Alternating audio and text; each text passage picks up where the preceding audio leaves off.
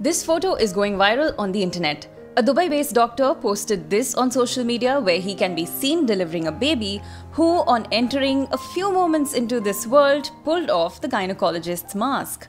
Dr. Samir captioned the image, "We all want a sign we are going to take the mask off soon." This image then went viral since it resonates with everyone across the globe, but especially with frontline workers who have faced the worst of this pandemic. With extended duty hours, no leaves, a shortage of protective equipment, the risk to their lives and their families, and even discrimination in some parts of the world.